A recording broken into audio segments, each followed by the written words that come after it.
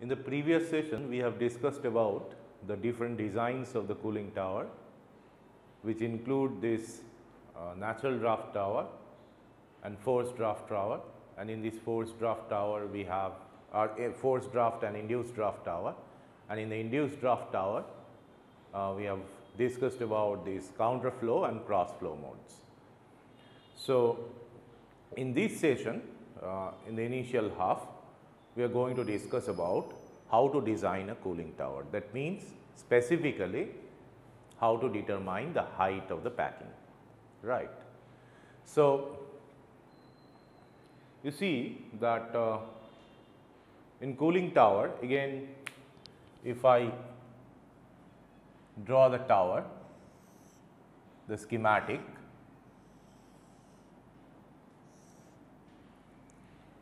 say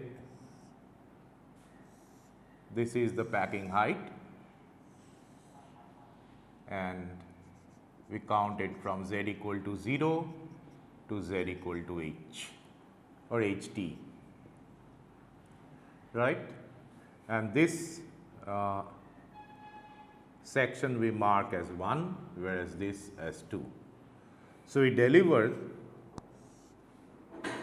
air from here either by sucking in or by forcing in, whatever it is. So, let us say the dry air flow rate per unit area of the cooling tower is Gs. So, this is dry air flow rate per unit cross sectional area. We have the humidity as H1, that is absolute humidity.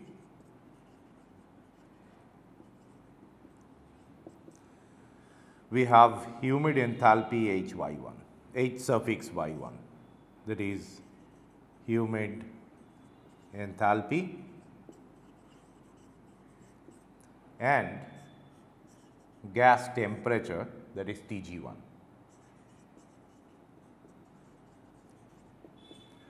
So, the respective quantities when the air is leaving, Gs will remain unchanged, humidity will increase, humid heat will also increase, and temperature will also increase. Now, in the same section 2, we deliver liquid water, warm water at a rate L2, its temperature is TL2. And it flows out at a rate L1 and temperature TL1. So, obviously, TL1 is lower than TL2, and here you can say that H2 is greater than H1, HY2 is greater than HY1, and Tg2 is greater than Tg1, right. Now, at any section, a differential slice if I consider between z and z plus dz, you see that we have gas temperature here. If it is Tg, it will increase to Tg plus dTg, and if the humidity is H, here it will be H plus dH. If the humid enthalpy is Hy, it will be Hy plus dHy, right. Whereas, on the other hand, for the liquid, the temperature will decrease. So, here if it is TL plus dTL, it will decrease to TL, and we are not writing anything about this L2 and L1. Why? Because generally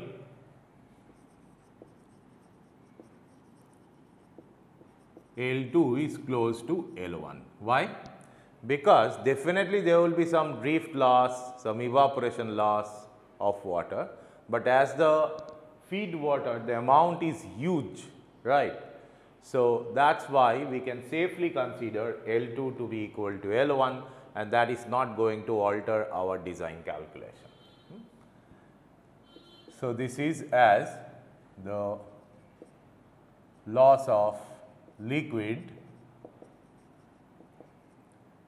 due to evaporation is negligible, evaporation majorly, and drift, right, because there may be entrainment of the water droplets. Drift is negligible relative to feed water flow rate.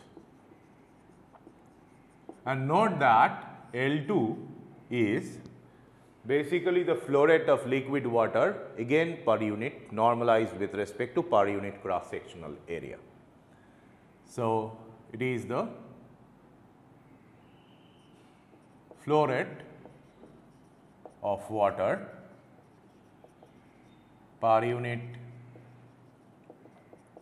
area, or rather cross sectional area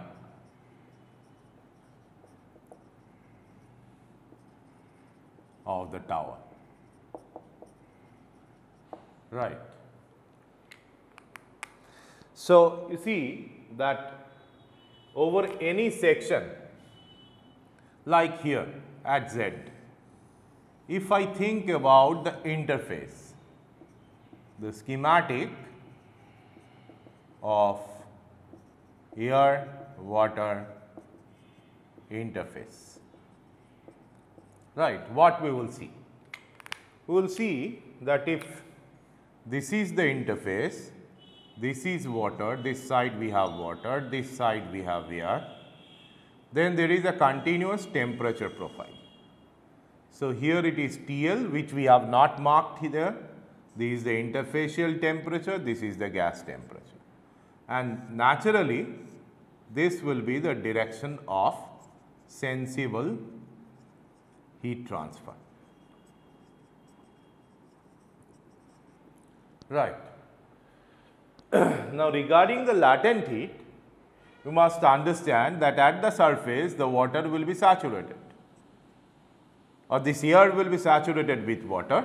So, it is humidity will be saturation humidity, that is saturation humidity at temperature Ti, because we know the saturation humidity is a function of temperature from the psychometric chart. So, from Hi it goes to H, right, and there is no concentration equivalent term on this water side because it is pure water. We will consider it to be pure water. So, you see that when I am trying to derive the operating line, unlike other mass exchangers like distillation column, absorption column, right, specifically these two, or extraction, maybe liquid extraction, which we are going to discuss maybe in the next session. So, there we write the operating line equation based on the same quantity on the two phases, like in the liquid phase it is the mole fraction or mass fraction, in the vapor phase it is also the mole fraction or mass fraction of the same component, and in mostly it is the solute, right. In absorption or in stripping and in extraction also, in distillation we will see that it is the more volatile component. The mole fraction of that we write in the water or in the liquid and in the gas phase.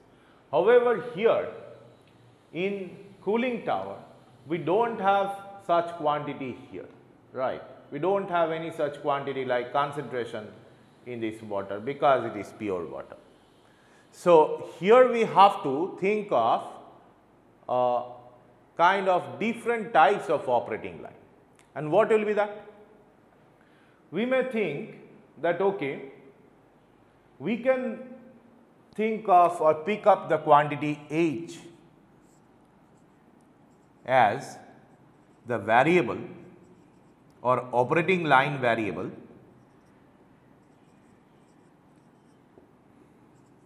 in gas phase, this is fine, this is concentration equivalent term. However, we consider TL, right. So, this we will choose as operating line variable in liquid phase.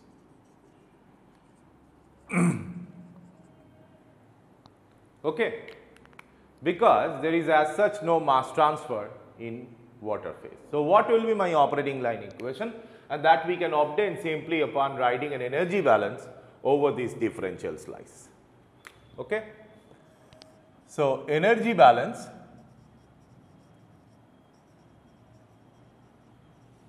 over the differential slice or differential control volume yields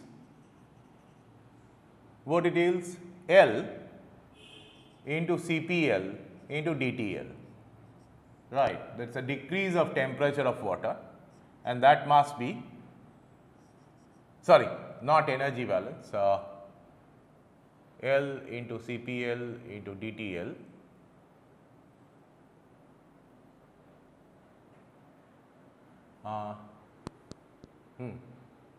yeah. So, we will write it as GS into DHY. Okay. We will write it as GS into DHY.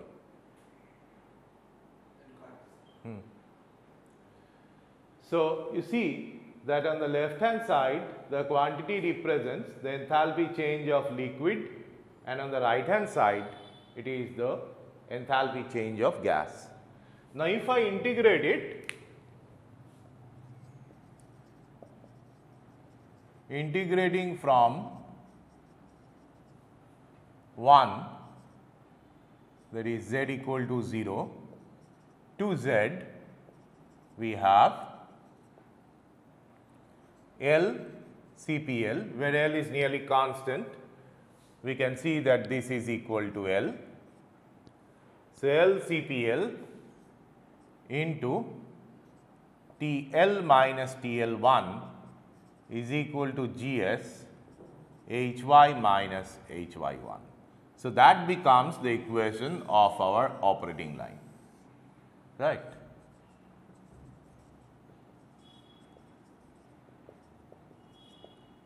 Line in HY versus TL space.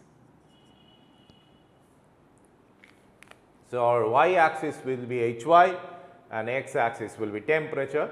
So, one of the point, or we will mark the operating line in this HY versus TL coordinate space. So, next you see that if I focus on this quantity GS into DHY, right. So, GS, now GS into DHY, and if I break it, actually our intention here is to break this overall enthalpy increase to the part contributed by latent heat transport and the part contributed by sensible heat transport. So, this will be the direction of latent heat transfer.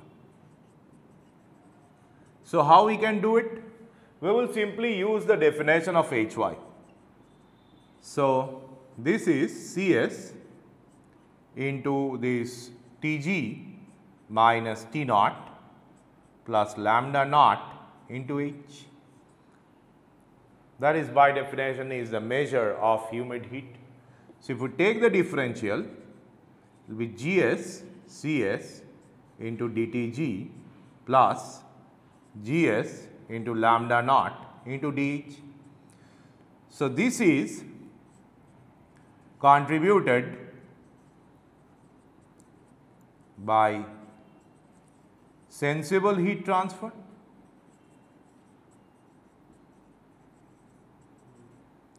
and this is contributed by latent heat transfer.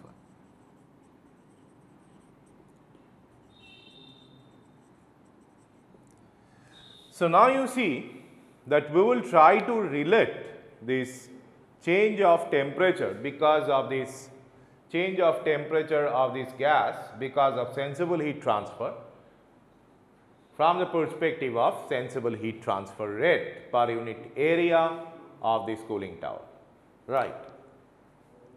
So, you see that we can write the sensible heat transfer as Hg into A dz. A is the specific packing area, and that is equal to multiplied by the temperature difference, which is Ti minus Tg, right. So, we can write this quantity as Hg into A dz. This is the specific area of the packing. You can understand it will be in meter square per meter cube. Why we have to go for it? Because we have chosen unit cross sectional area of the bed, and for the unit cross sectional area the available mass transfer area will be A into dz over this slice. So, Ti minus Tg plus, now the latent heat transfer, definitely it is associated to the mass transfer rate and multiplied by latent heat. So, it will be Ky prime A into dz Hi minus H into lambda naught, right. So, write it as Ky prime into A dz Hi minus H into lambda naught. Now, if I take this Ky prime into A into dz common, what will be the leftover? Here we will have Hg divided by Ky prime into Ti minus Tg plus lambda naught into Hi minus H, right. So, let me erase this part.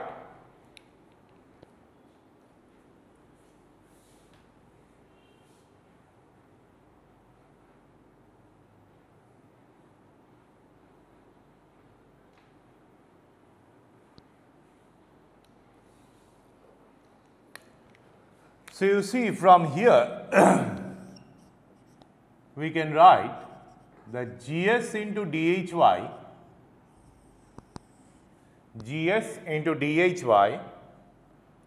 is equal to Ky prime into A into dz multiplied by, now for air water system from Lewis relation we know that Hg divided by Ky prime is equal to Cs. So, this is Cs within bracket Ti minus Tg plus lambda naught into Hi minus H. So, this is from Lewis relation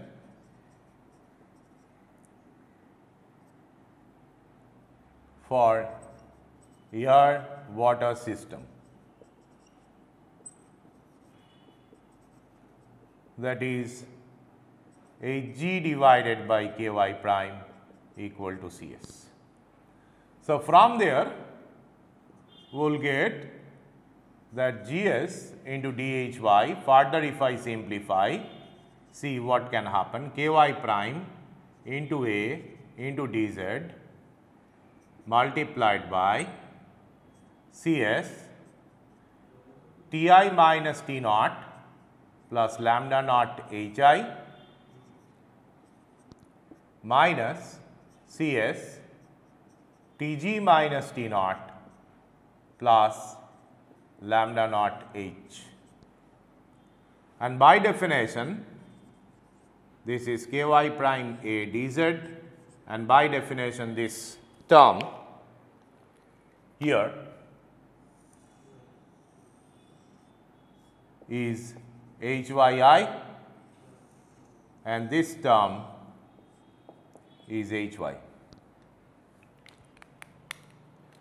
So, we have Hyi minus Hy where HYI represents the humid enthalpy at the interface and HY is the humid enthalpy in the bulk.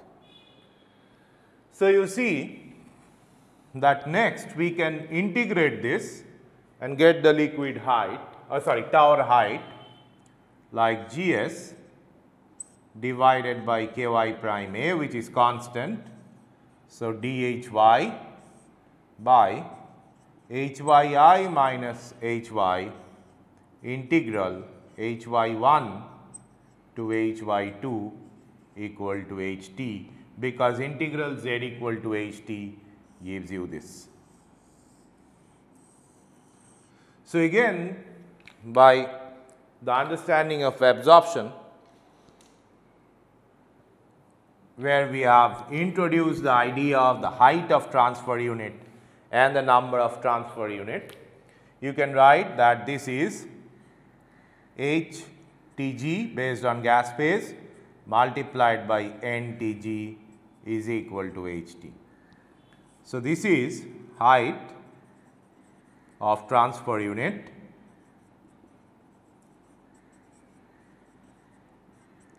based on gas phase, and this is the height of transfer unit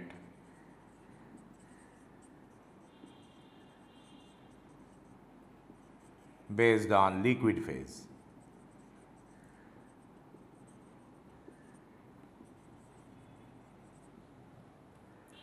So, overall it gives you the total height.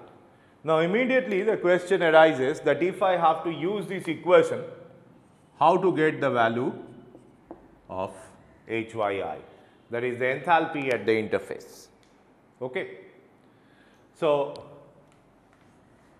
our next objective will be to solve for this interface enthalpy or humid enthalpy at the interface. So, the question is how to solve for the humid enthalpy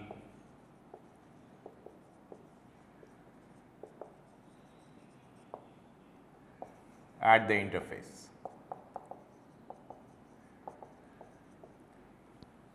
So, here again we will use this equation, right, and we will convert it to the rate form.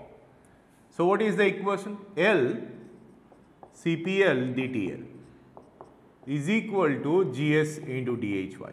Now, again if I draw, you see the profile, let us say this is TL, this is TI and this is TG, and here we have HI and H. So, L CPL DTL, the sensible heat transfer, the only mode of transfer in the liquid phase, we can write as HL into A into DZ into TL minus TI, and that from our understanding it is equal to Ky, or from our derivation Ky into A into DZ into HYI minus HY. So, HYI minus HY divided by TI minus TL equal to minus of HLA by Ky prime A. So, this is the equation with which we can solve for HY, because TL and HY, see,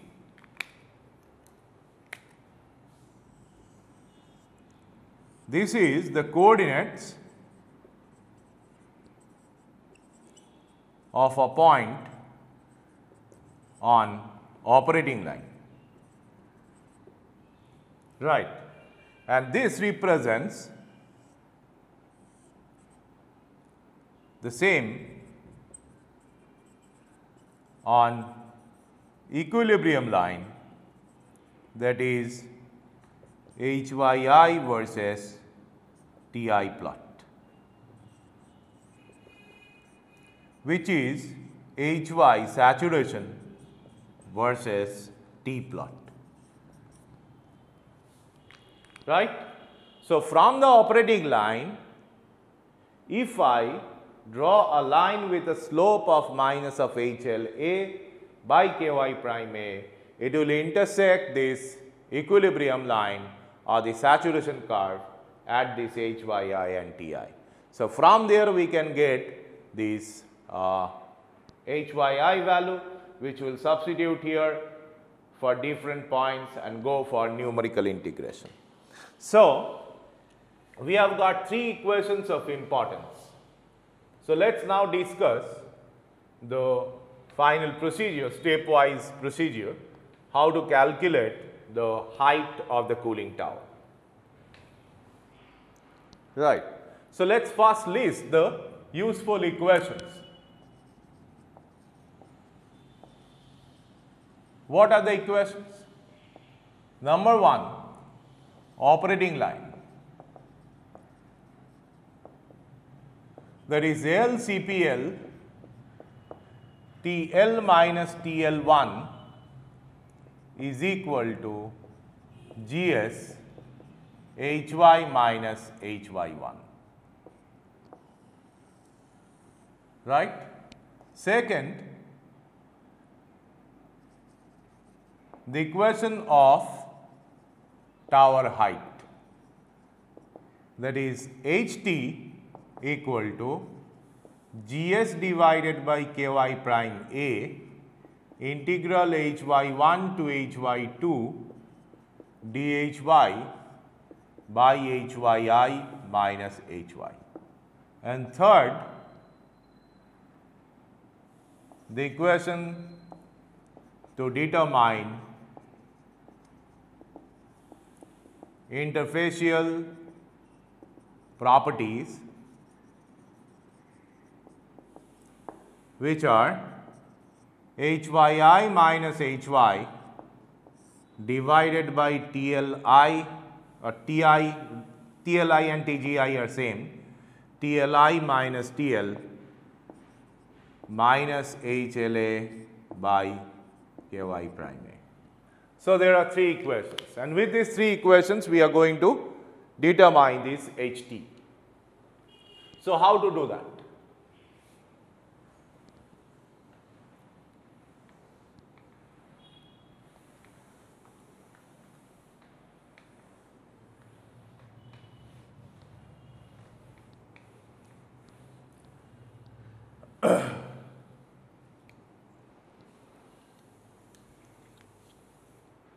So,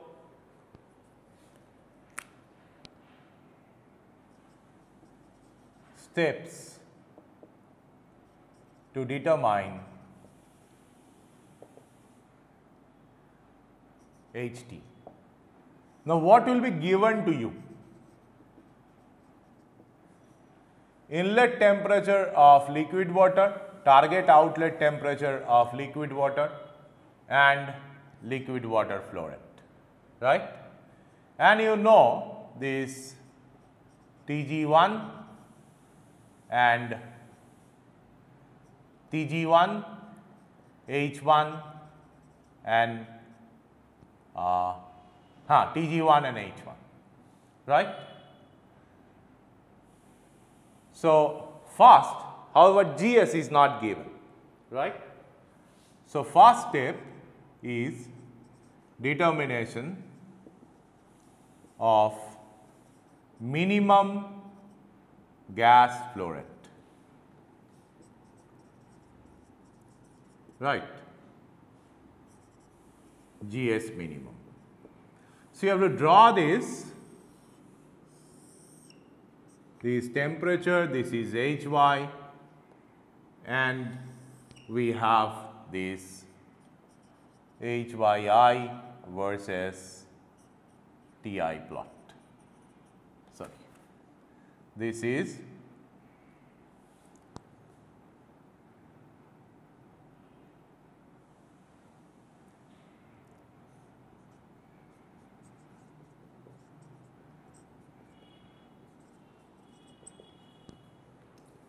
right.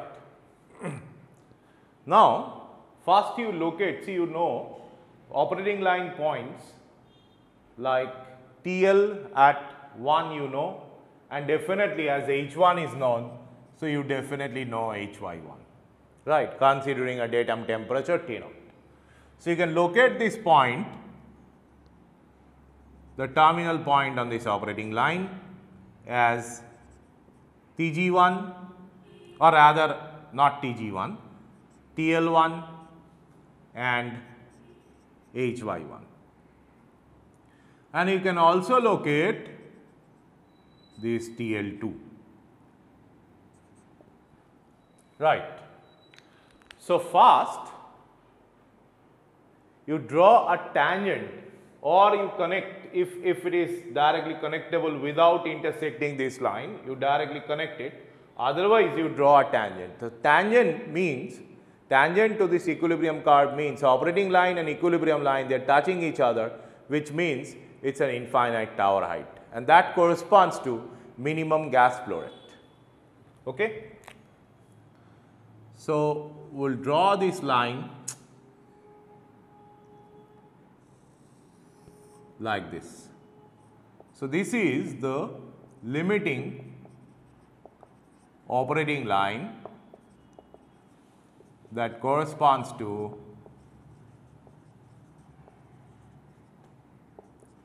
GS minimum, right. So, the slope of this line,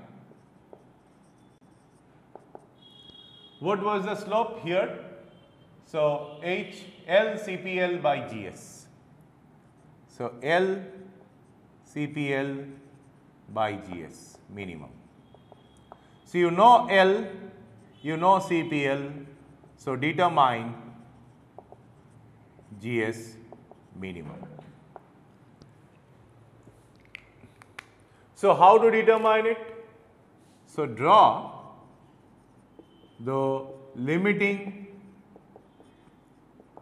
operating line,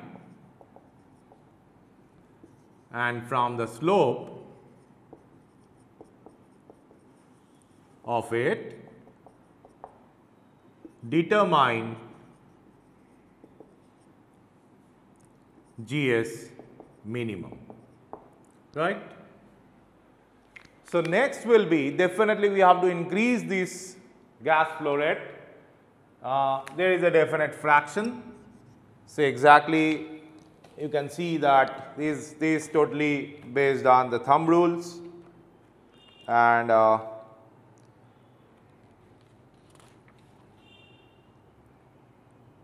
1.25 to 1.5 times of this minimum, right. So, determine GS operating, or GS rather, as 1.25 to 1.5 of GS minimum. So, done, right. Draw the actual operating line, knowing GS. So, now you know GS, as you have got GS minimum, you have multiplied it by this factor and you have this actual operating line. So, here. So, this is the actual operating line, right. So, we have the value of Hy2 known to us. This will be the Hy2. So, next you see, so we have used this equation, and next we have to use it in order to determine the height, but for that we need to perform this integration, which necessitates the knowledge of HYI database for individual HY. So, what we will do, as we are integrating it with respect to HY, so discretize this domain from HY1 to HY2 by equispaced lines like this, this, this, this, this, this and this. Okay? So, more or less they are equispaced. Now, from this operating line, right? Individual points on this operating line starting from hy2, hy1 and terminating at hy2 will draw lines with slope minus of hla by kya. So, these are the lines, see. So, they are parallel lines.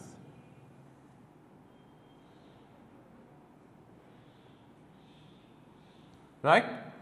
So, if this represents this TL and HY, if this point's coordinate, the respective coordinate on the equilibrium line, that will be TI HYI, and the slope is minus of HLA by Ky prime A. So, our next step is determination of HYI data set for each or for HY. Right. So, what do you have to do? The discretize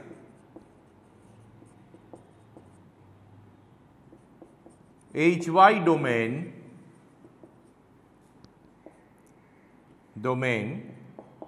that is the domain space spans from hy1 to hy2 into equispaced data points.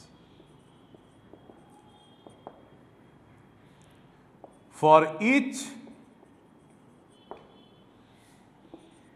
data or each HY on operating line, coordinate TL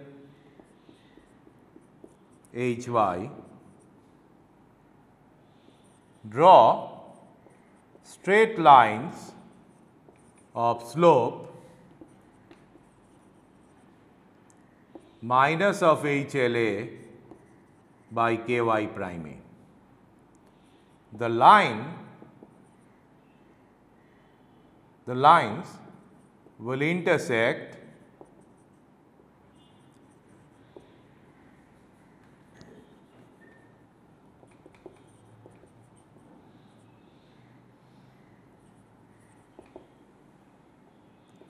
the equilibrium line at TI HYI. Right. So, the next knowing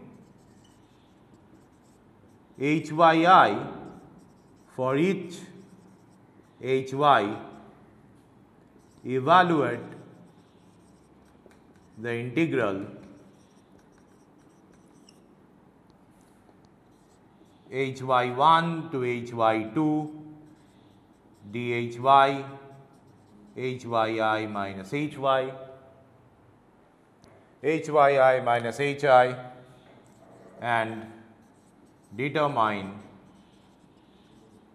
the tower height.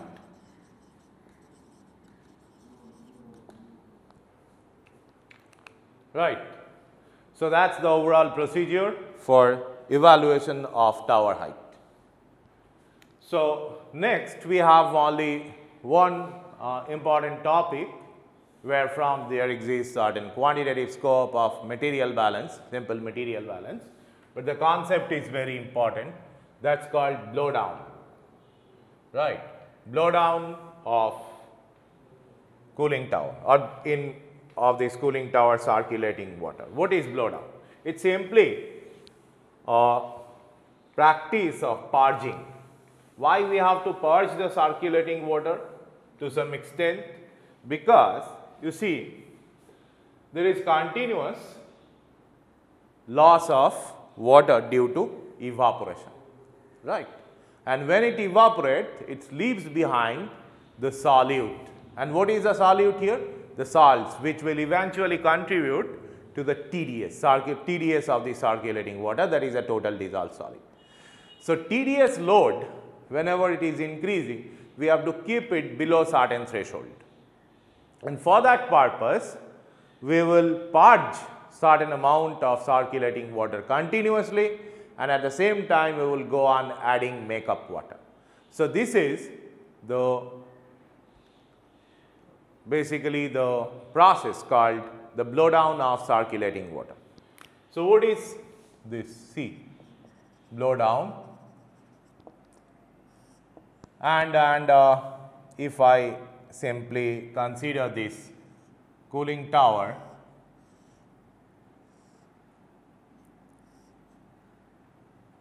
next we will have the pump, right, next the heat load,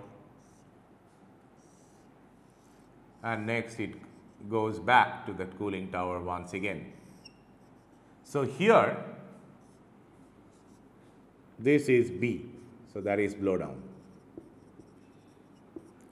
We are adding makeup water M of concentration C1, whereas the circulating water has got the concentration C1 is the TDS concentration,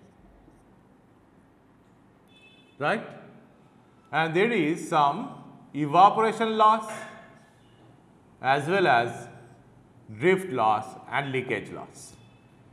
So, this is evaporation loss, this is drift and leakage loss. So, we have to maintain it under steady state. So, what we will do? We have to write the overall material balance here.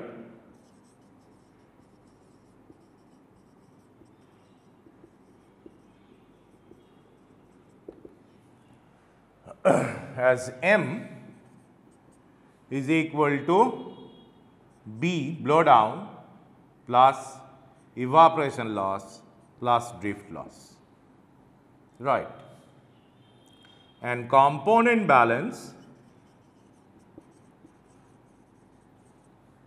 will yield that makeup water into C1, that blowdown plus drift into C2. So, from here we can actually calculate the rate of adding makeup water. We can solve for M provided we know D and E, right. There are two equations. So, obviously there will be D, E and definitely C1, C2 unknown. So, we can write here D, E, C1 and C2. So, for evaporation you see there are empirical equations which you do not have to remember, like we have an empirical equation which states that evaporation loss, this is a thumb rule,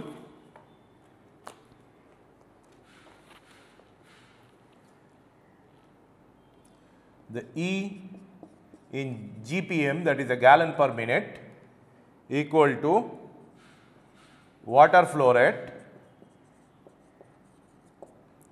in GPM multiplied by range in Fahrenheit multiplied by 0.0008, right. So, this is an equation by which we can calculate the evaporation loss. There is no universal thumb rule to calculate D. So, that depends on the system, what is my power of the fan, whether there is any leakage. So, we have to go for an estimate. Okay. So, D is to be solved by this empirical thumb rule, or which is based on the results of experiments doing some conductive or progressive measurements, and C1 and C2 these are to be measured, right. So, these are to be measured, and similar is the drift. So once we know this D, E, C1 and C2, these two equations, from these two equations there are only two unknowns, M and B. So you can calculate M and B, right. So that's all for the cooling tower. In the next session we are going to start about the liquid-liquid extraction.